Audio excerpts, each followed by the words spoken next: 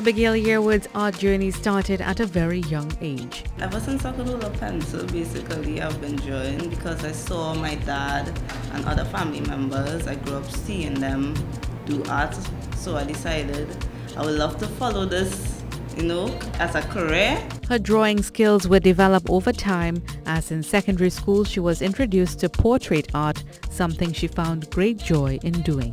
When I was smaller, the first realistic drawing I did was an eye, and it blew away everyone. They was like, oh my gosh, Abigail, you have to keep drawing. Abigail has done portraits of many public figures in Trinidad and Tobago, like Acting Commissioner of Police Gary Griffith, former Minister of Energy and Energy Industries, the late Franklin Cann, and Chief Justice Ivor Archie. But there's one she's most proud of. I did 2 portraits of the President, and I was able to present it to her. She said the reaction from her clients is rewarding. A lot of reactions I get. Some people cry, bring tears to their eyes. Sometimes if I draw a portrait of a loved one that passed away, they will cry. Sometimes it's a very emotional thing, sometimes when they receive a portrait.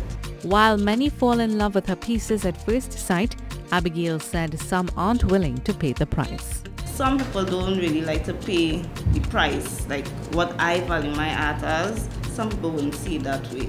And even if her art isn't valued by some, for her, art gives her a feeling of fulfillment. Sometimes it just look a little strange and you're like, oh Lord, I hope I could pull this together. But the end result, I'll be proud of myself when I look at the picture and I look at the portrait. She said a piece can be done in 30 minutes or 8 hours depending on the size and color of the portrait. I'm Mahalia Joseph-Wharton, and this is See Yourself on TTT News.